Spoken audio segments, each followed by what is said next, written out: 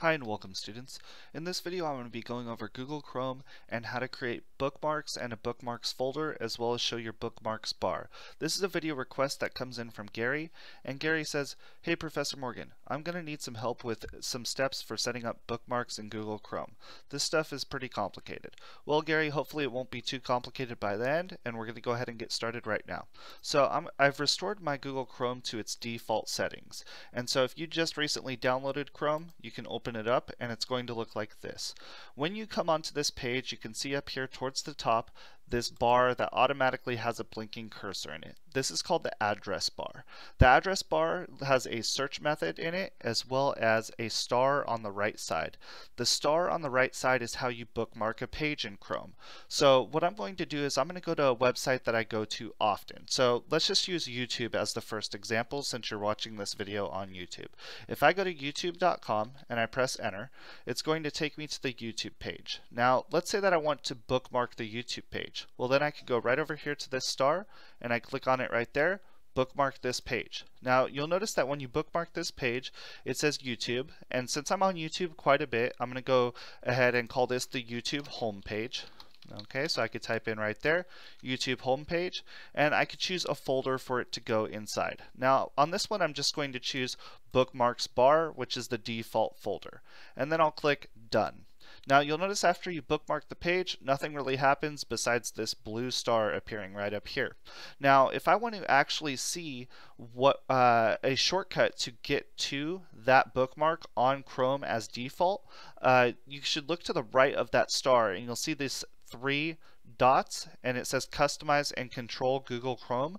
If we click that and we go down here to Bookmarks and you go right here, you'll see that YouTube homepage appears within the bookmarks. But if you think about it, that's kind of a pain to try to get all the way up there every single time you want to view your bookmarks, right?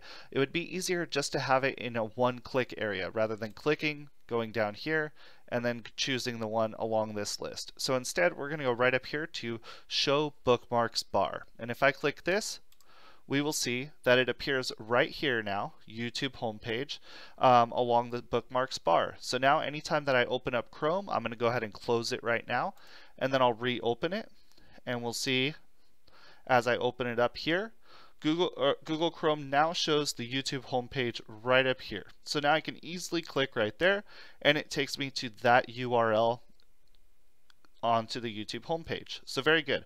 Now you'll also notice that this one here, apps, is here by default. If I click that, it's going to ask me to sign into Google Chrome, okay, or sign into Google, and it gives you the option to go into Google Docs, Google Drive, YouTube, Gmail, Slides, and Sheets. So that will be here by default. Now also the web store.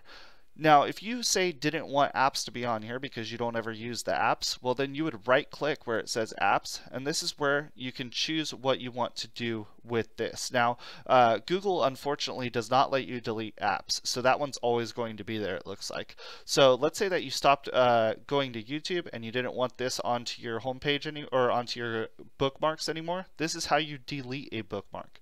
So I would right click it and I'd go right down here to delete. Okay, and so that'll get rid of it. Okay, great. So now we know how to add bookmarks and we also know how to delete bookmarks. But what happens if you want to add bookmarks into a specific folder? Well, let's go ahead and do that right now. So I'm going to go back to YouTube, and I'm going to, instead of just saving the YouTube homepage, I'm going to assume that you're a student in one of my Microsoft Office classes. And so you need to learn Word, Excel, Access, and PowerPoint. I'm going to show you how to do that right now. So if I go to my web page here on YouTube and I click on this, and now I want to learn Word, Excel, Access, and PowerPoint, I'm going to go right here to Playlists, and I'm going to click on Word, Excel, Access, and PowerPoint. Now notice I opened up each of these in new tabs. Okay, the way that I did that on my mouse was, if you've seen on your mouse before, you have left click and right click, and you also have the scroll wheel in the middle. If you use the center button for the scroll wheel to actually click, it'll open it up in new tabs. So that's a nice little shortcut there. Or you could right click and go to open a new tab, and you'll see right up here it opens up in new tabs. Now these 4 things here, I want them to be in bookmarks. Now here we go. I'm going to go to Word, and this is my word playlist right here. And so the first thing that I want to do is I want to bookmark this one. However, you'll see that instead of just clicking this, I could also do a shortcut. So you can see if I click the three dots under bookmarks, you'll see bookmark this page is Control+D. And again, this is on a Windows device. And so if I did Control+D, you'll notice that it's going to automatically add this as a bookmark. And I'll just call this one Word Playlist. Now this time I'm going to show you how to create a folder for this. So I'm going to go here to the Bookmarks bar, and I'm going to choose another folder. And that's going to open up this menu here. And it's going to ask me, what do you want the name of this one to be? Well, I already called it Word Playlist, but I want it to be created in a new folder. I'm going to call this folder right here Microsoft Office Videos. Okay?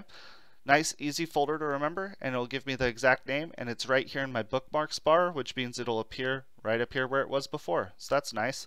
And then after I want to create the folder, I press enter, and then I can go right here to save. And there we go. It says Microsoft Office Videos up here. Okay. Now notice that it does get cut off a little bit. We can't really see the end of it. So I want to make it a shorter name. I could go right here and right click and go to rename. And I'll just call it Office Videos. Okay, that way I can see the whole name. So looks good, but where is the word playlist within the Office Videos? Well, if I click on it, I'm going to see the word playlist right there. So that's great. Now I see that folder contains one URL or one website within it.